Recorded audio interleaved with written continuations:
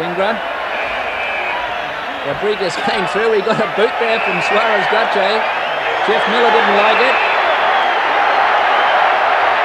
Poitevin comes in.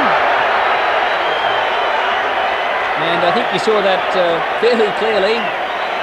Some of these Argentinians don't speak too much English, plenty of Spanish, but I think Tommy Lawton let go with a few choice Spanish words on that occasion.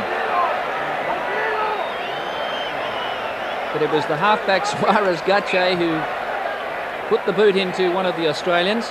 It wasn't a malicious kick, but nevertheless it was a stomping act. Now the two captains are being called out here. Simon Poitevin, who is leading the Wallabies on this tour of Argentina and South America.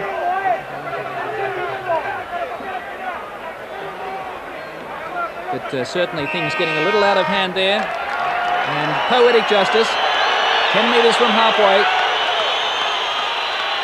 Australia ahead 9-6.